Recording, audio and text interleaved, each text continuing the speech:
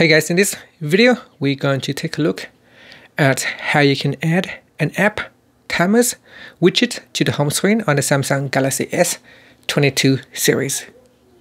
Now first, tap on the home button to go back to the home screen.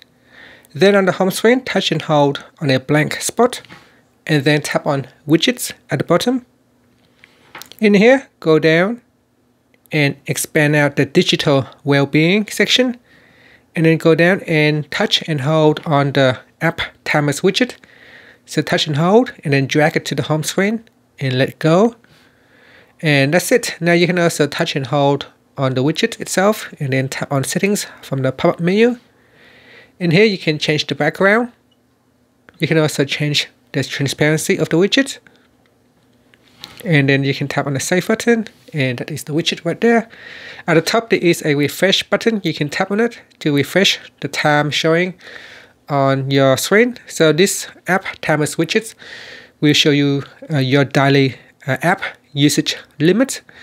And you can see in this app right here, it shows my daily limit is 2 hours for Spotify. And at the moment I have used 0 minutes so far for Spotify. And that's it. Thank you for watching this video. Please subscribe to my channel for more videos.